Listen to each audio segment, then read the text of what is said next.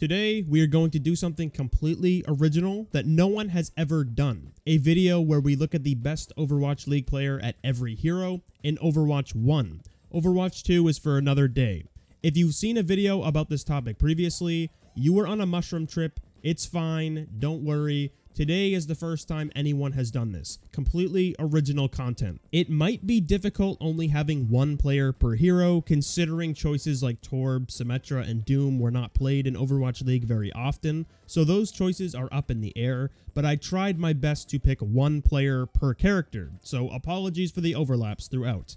We're gonna start with tanks, so hold on to your butts. Sigma is a hero who came in late 2019 during role lock, brokenly overpowered during release, but the man who really took Bigma to the next level is obviously Choi Hyobin. Arguably the best off-tank player of all time. Honestly, you only have two choices, that being Choi or Void, so you need to pick one. 2020 is where Sigma was most prevalent, and Double Shield was almost always played. Choi always had top level performances, putting out sickening amounts of damage, accretions were always on point, perfect positioning, and winning 2 championships on the same hero, getting finals MVP for one of those championships. Like, can you really argue with that? Choi was barely ever subbed out during 2020, having plentiful amounts of success, and he truly earned both of his rings on his signature pick. The guy is an animal, simple and straightforward, the Sigma GOAT. D.Va was probably the most popular Overwatch 1 tank. It was played in so many different team comps, a very high skill ceiling, and no one did it better than Void in my eyes. He was actually zero mistakes to player on D.Va. This guy was always in the right place at the right time, peeling on supports was always top tier, and a pivotal reason to why Shanghai won in 2021. That team was disgusting. Izayaki Zen was practically unkillable due to the peel from Lee Jae-gon and Void. This cockroach-ass team comp was leaps and bounds better than every other team. Plus, in 2020, when Void broke out the D.Va, it was much of the same, always playing as close to perfect as you'd expect from your off-tank. When Void was on Glads, he wasn't the best during GOATs, not bad by any means, but Shanghai Dragon's Void was a completely different beast and truly came into form, again, arguably being the best off-tank player right next to Choi Hyobin. Zarya is one we will make quick considering the societal punishment for mentioning this Overwatch League character. Throughout Overwatch 1, I feel it's undeniably Sinatra. He was by far the best Zarya player. GOATs was when Zarya was most prevalent. Getting 2 grabs in under a minute is all I'm going to say. Regardless of your opinions on Sinatra, you can't pretend the impact did not happen during that year, but let us move on. Roadhog is an interesting one, not being meta throughout Overwatch professional play really ever. Hog was at his most dominant in 2020 playoffs, actually being broken as hell, and shocking me a lot was actually Gesture, a part of the longest duo in Overwatch history, the Prophet Gesture Classic. They've always been known for that Tracer Winston play. Throughout watching the 2020 playoff matches, it was genuinely crazy to see Gesture being arguably the best player on his team. But his Roadhog was a massive contributor to why Seoul even made it to the grand finals. Of course, Super won playing this hero, but in my eyes, I don't feel Super was the sole reason Shock won grand finals. 2020 Shock was just a stupid team. Gesture was actually putting carry performances on Roadhog, so this team could make it this far. Of course, Prophet was here doing great on Ashe and Hanzo, but Gesture was really going bananas here. It was truly an interesting time to be a Gesture fan until 2021 came around where he fell off and performed terribly. At the end of the day though, Gesture was laughing his way to the bank doing burnouts in his Lamborghini, so who was anyone else to talk? Next is Wrecking Ball, and people may get angry. No, it's not Among. As much as he is the silly man who always played the hero and was fun to watch, I don't think it's realistic to say Among is truly the best Ball. If that was the case when Ball was most prevalent, Gaga wouldn't have been playing over him on Chengdu in 2021. I think Fate deserves to be the man of the hour here. Shanghai Dragon started to have a massive glow up when Fate showed everyone that he can ball. Initially in 2021, they were not a dominant powerhouse. The adaptations were made, Fate became more comfortable, aiding and forcing this ball comp to become meta in the back half of that year. Coordination between Fleta and Fate was always fantastic. Dive timing was perfect to consistently win matches. No one could beat Shanghai on this comp. hence their dominant Grand Finals victory. Saying Fate is the best ball in Overwatch 1 is not crazy. What was crazy is how everyone was saying Fate is a top 3 tank player of all time. He was a good player, but aside from ball, his Orisa was good, Rein was serviceable, but that's about it. Winston, the Monkey Man. Only one person deserves this spot, and it's Fearless. In Overwatch 1 specifically, he had a massive redemption arc, being on the 0-40 Shanghai Dragons, getting out of that situation, grinding back in contenders, then returning to Shanghai in 2020. His Winston play was almost unparalleled. The main highlights were his primal mechanics. Obviously, the core fundamentals Fearless put out on Winston were legendary, but the amount of value he got from every primal was just unbelievable. Juggles most would consider impossible. Fearless made them look like another day at the training range. The most absurd shit would be happening whenever you got Fearless on his comfort pick. Fearless's play was a massive contributor to Shanghai's initial turnaround season in 2020. Then joining Dallas Fuel in 2021, we got to see him release the beast and help Dallas get their first non-dogshit season. There is only one person who can compete with Fearless, and that's Gushue. Both of them are unreal at Winston. For Overwatch 1 specifically, I think Fearless deserves that trophy though. The Rectangle Man. Only one person deserves Rein's spot, the 5'2", 65-pound gaming warlord lowercase s Ooper.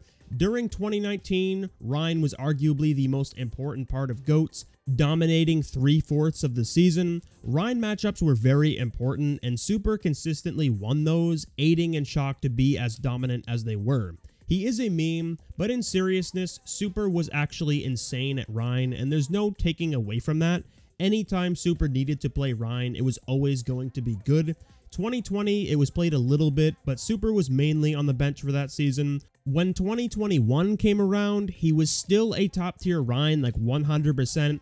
Granted, I think Gator was better in 2021 at Rein play, but this doesn't take away from Super consistently being as good as he was on Rein throughout his tenure. Especially when someone rides the bench for an entire season, no one expects you to perform as well as Super did in 2021.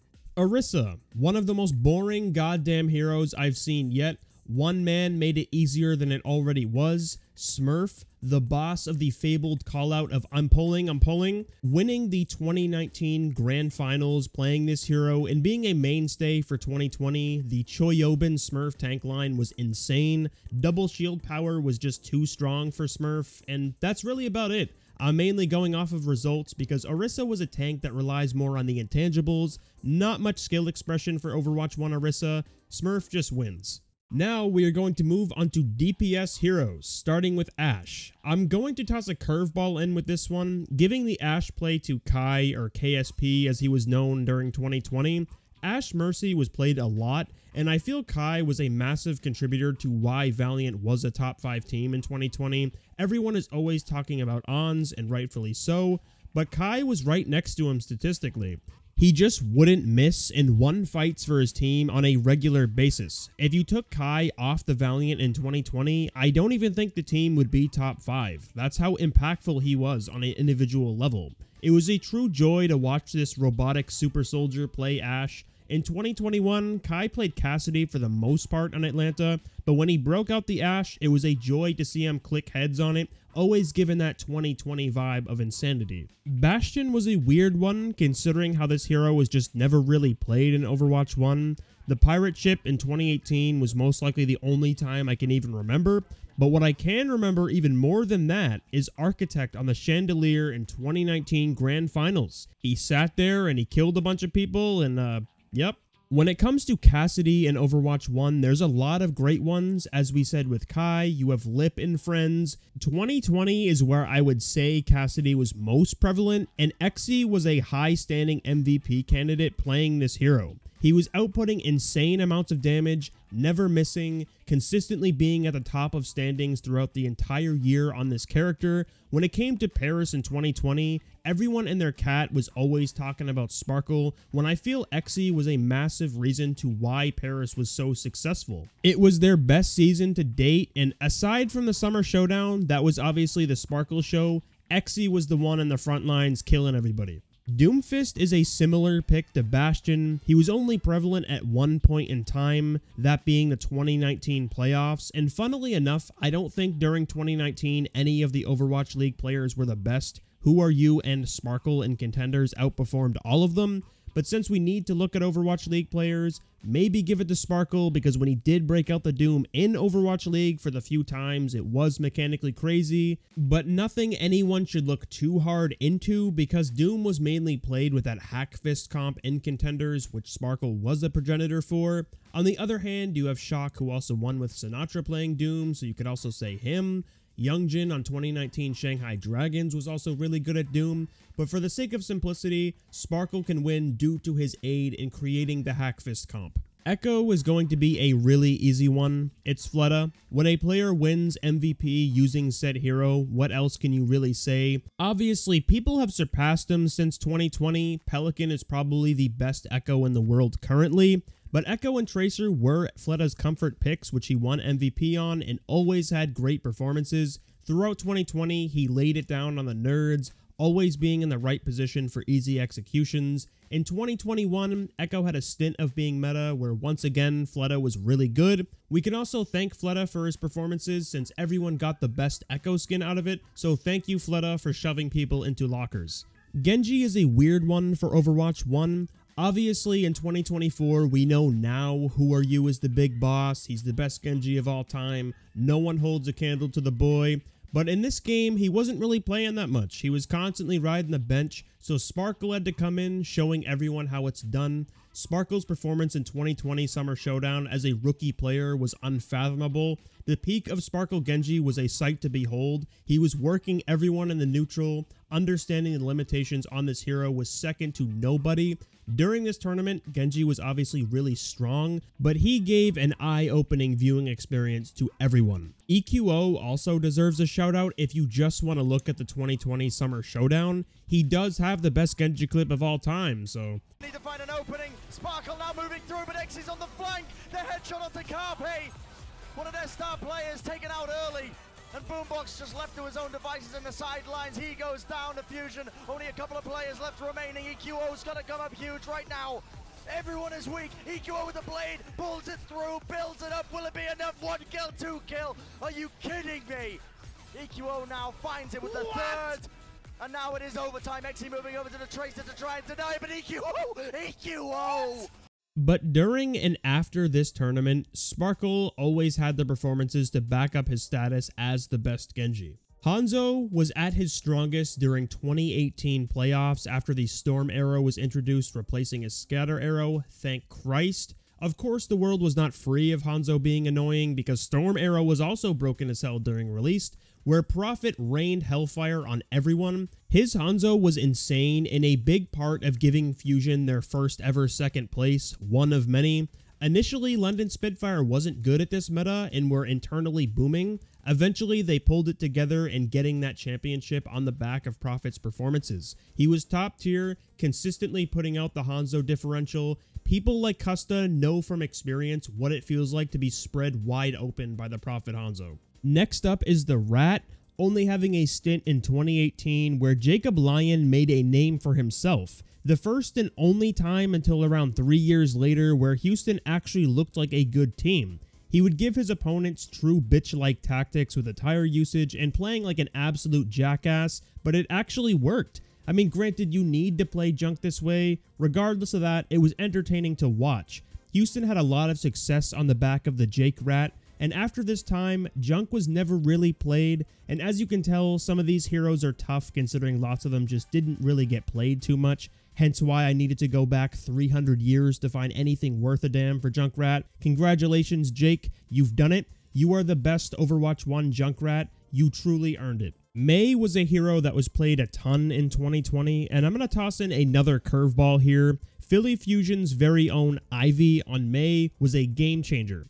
Whenever this team wanted to play a rush style, Ivy came in to play Mei, and he always had the best wall placements to ensure teamfight wins, on top of having excellent mechanical skill with her projectiles. When you're playing rush, Mei is imperative to making sure that team comp works, and Philly played around it more than well enough to earn #1 seed in 2020. There may be people who say that Pelican is deserving of Overwatch 1's best Mei from 2021, since Atlanta primarily played rush there, which might make some sense, but I feel like Pelican's success mainly came from his Echo play rather than Mei. Sadly, Ivy never had any success outside of 2020, but at least he will be remembered for his Mei play on Philadelphia Fusion. Next is Pharah, and nothing else is more synonymous with her than Jinmu. Ding was also fantastic, Fleta was insane, but Jinmu always came in and wreaked havoc on people with Pharah. In 2021, Jinmu played a lot of this hero, being absolutely insane at it. The first time Chengdu was actually good, it allowed for Jinmu's power to be shown throughout the world. Leave and Jinmu were actually a great DPS line since Leave just existed and Jinmu could play Pharah, leading them to multiple stage finals on the back of their play. You could honestly say that Jinmu is the best silly hero specialist of all time. Stupid heroes like Pharah and Doomfist he was shockingly good at, but when it comes to Pharah specifically, I don't think anyone did it better than him. Reaper is yet again one of those heroes where it doesn't really matter who you put here, considering there isn't really much skill expression with this character, but if I had to put anyone here, Striker would definitely be the guy, winning a grand finals while playing it for Shock in 2019, and people consider this to be his best hero as the years went by. When he wasn't throwing keyboards and getting in Nero's face telling him he's going to suplex his mom into a bed of nails, he's annihilating people in the server with Reaper. What a beast. Soldier 76 is a tough ask considering he wasn't really ever played in Overwatch League outside of maybe Season 1. The legs was typically a get back to the point in OT kind of guy. You can put a bird ring here, maybe an AKM if you really wanted to show appreciation to his 3-minute and 45-second Genji blade and make him look good at something. Overwatch League Season 5 Stage 1 was the most prevalent soldier ever was, but that was Overwatch 2, and we can't talk about that game right now, so bird ring wins. Sombra is Lip, and there's nothing else to be added to that. All I can say to you is this: pick any POV for Lip on Shanghai Dragons and just look at his tracking. It looks like he's cheating. The EMP generation was infinite. He had it almost every fight. His understanding of Sombra's limitations were second to none. How anyone can put out performances of this magnitude on Sombra is incomprehensible to me. During Shanghai's championship run, the Tracer Sombra dive was just unstoppable. They could not lose on this team comp. Like, Lip Sombra was stupid, right? We've all seen it, we all know, and there's no arguments. Symmetra is a hero that's really hard to gauge value from, considering her impact resides in team play rather than mechanical skill. Sparkle once again takes the place for this hero, mainly due to the Dallas Fuel's Mei Melee run in 2021. This team almost missed out on the tournament, randomly switching to this rush comp where they just kept TPing around, throwing teams off guard, and inevitably winning that stage, all on the back of coordination with Sparkle's TP usage and obviously mechanical skill from everyone else. They played Sim everywhere rather than her just being a control strat, and this is when Dallas Fuel actually became a team that was good for once, and fans just enjoyed seeing their strategies with the teleports. But after her stint here, Sim was never really used outside of a specific map strategy. Torb, our favorite 3-1 muscle man, again, not really played throughout the history of Overwatch League, but it's easy to who deserves the Torb trophy. It's Carpe. His Torb is actually really good, surprisingly, being pulled out from time to time in 2020 during his initial MVP campaign early on in that season. Philly's strategies with Torb had a lot of success, or lots of success relative to how much it was used, I should say. And Carpe also became the first player in Overwatch League to reach 4,000 final blows while playing this hero against Paris Eternal. It's a shame more people didn't pull out Torb in Overwatch League, and unfortunately, it's all too late for anyone to do that now. Tracer is a really hard hero to pick. There has been so many disgusting Tracer players throughout history: Sabiobi, Prophet, Fleta, Striker, Lip, Shax, Kevster, but I think the person who deserves Overwatch 1's Kingpin Tracer trophy is Leave. Chengdu Hunter's very own secret weapon, their ultimate strategy was just Leave wins the game for us or we don't win at all. Unless Jinmu was playing Pharah, of course, but even still, Leave was the primary focus of confusion. How he was pulling off what he was doing with such little resources is unfathomable. He wasn't on a Shanghai Dragons, Atlanta Reign, or Dallas Fuel. Like, the guy won MVP primarily playing Tracer and truly making a name for himself, putting out one of the best Tracer performances of all time consistently. I don't think he ever had a bad game in 2021, and I think Leave deserves to be called the best for that alone. Genuinely unreal how much value he got against every team. Regardless of his opponent, doesn't matter what their skill level is, Leave was always better, trying his best to carry his team to victory. Widow as the final DPS, and there's plenty of greats in Overwatch League history, but you're wrong if you don't say Ons was the best in Overwatch 1. He came out of left field, a random signing, scouted by Dusty Krusty, comes in and destroys everyone. We have never seen a performance of this magnitude on Widow before or after Ons in 2020. In my eyes, it's the most explosive and impressive rookie performance of all time, even more so than Proper. Ons had no expectations at all. No one hyped him up. He came in to kill, won Overwatch League on the back of his hitscan heroes, and then retired like a demon. He would almost always get first pick, letting Shock go into most fights 6v5, but I don't know what kind of Adderall he was on, what happened behind the scenes, but his peak Widow play was just entirely unmatched. We are now going into the support category, starting with Ana. This one is a hotly contested hero. There's so many good Ana players, but during Overwatch 1, Alarm was the best in my opinion. Probably the most clutch flex support player I've ever seen, and the most gifted Overwatch support player of all time, as a matter of fact. Every hero Alarm played, he was really damn good at, but Ana was by far his best. Starting in 2020, the Rampage began, consistently being a top tier player during his rookie year. This guy was better than most people who already had tenures. When it came to 2021 Fusion, they weren't as good as their previous year, but Alarm was still pumping out fantastic performances on the daily, clearly being the best player on Fusion. When people are saying someone is better than Violet at Flex Support year one, you know the kid is gross. And as we all know, Alarm did pass away right before 2022 season, so rest in peace to the GOAT. If he had more time, Alarm probably could have taken the spot for best at every Flex Support hero. Baptiste is a classic hero everyone wants to put into a headlock and beat the piss out of, mainly due to Immortality Field and his damage output, but Shu brought this to a whole new level. Throughout 2021, he was a keyboard warrior on this hero, and of course Shu showed good performances on Guangzhou prior to 2021. They had a good season there, but Gladiators is where he truly came into form, starting to build the legacy we all know him for. Anyone could go on and on about Shu's prowess playing Baptiste, but sometimes videos speak louder than words ever could. The big moment encapsulates why Shu is Overwatch 1's best Baptiste. Shu comes out with the clutch ultimate, and he's no stranger to it. He loves to just pump out these ultimates to try and turn these team fights at completely different angles when teams aren't expecting it, but to salvage it then and there, potentially game-winning. That could have been the title-winning play from Shu. If Shu didn't pull this play off, Chengdu would have won the Countdown Cup. And years later, he'd obviously become one of the best flex support players on Earth. 2021, he started solidifying himself as one of the best flex supports in the game, but little did we know, he would get even better. Brig to some ruined Overwatch. She is a very dirty character, but I wanted to highlight an unexpected player who brought this hero to a whole new level. Skewed. During 2021 signings, no one knew what to make of him when he got picked up for Glads, a traditional flex support player. He came in and was just leaps and bounds better than everyone individually at Brig. This guy was benching Moth on Brig, and we all know how good of a main support player Moth was. Skewed came completely out of left field and ended up being one of the best, and it's nothing to scoff at. Truly inspirational gameplay. The Shu Skewed backline was Lee Jae-gon Izayaki level in 2021, and I'd say it's the only backline who actually competed with them that year. The kid was just a freak on Brig. For Lucio, only one person deserves this, and that's Moth. All throughout GOATs, Moth was by far the best Lucio player, mechanically unparalleled, always in the right position, beat timing was always perfect, understanding win conditions like no other Lucio throughout Overwatch 1. He rarely ever made mistakes, and there's a reason people have Moth as the best overall main support player during this era.